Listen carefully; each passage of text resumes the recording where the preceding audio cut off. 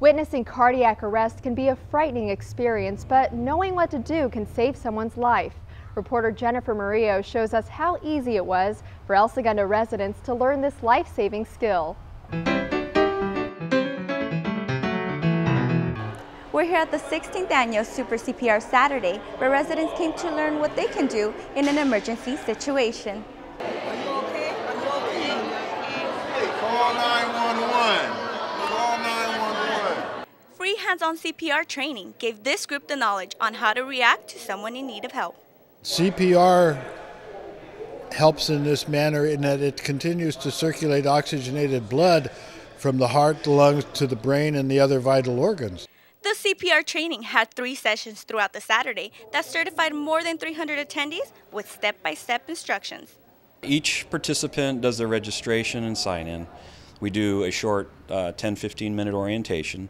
Then they watch an instructional video about CPR, and then we take them into a workstation, and then they follow along with an instructor and guide and participate in doing the new CPR event and the new instruction, and they practice several rounds, and then they're issued a certificate. It was a great class. It was really clear. We practiced enough. The test was really straightforward.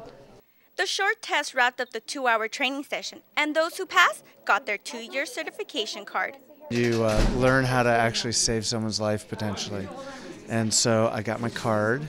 Super CPR Saturday not only taught attendees indispensable skills, but the importance for community members to know CPR. Just having that knowledge and practice will help you through that. And so you'll know, you'll have that basic instinct to call 911 at least. The community support for the Super CPR Saturday is a wonderful event, and I don't see it going away. I think it offers so much to the community as far as the life-saving efforts. Charles Chase Ford of CalMed Ambulance gave us a demonstration of the key points to the compressions. If you have a person next to you, you would want to have them come in and continue on the second 5 cycles. About how deep should we go? You want to depress a minimum of 2 inches deep, because what you've done is when you breathe into the victim, you've oxygenated their blood.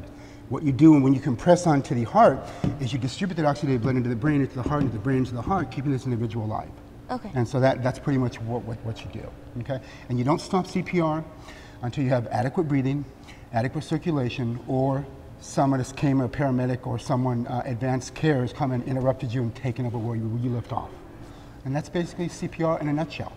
During the class, instructors also gave a demonstration and taught attendees how to perform the abdominal thrust method and choking technique. I've actually had an opportunity to use the choking method twice in my life, and it works. It works really well.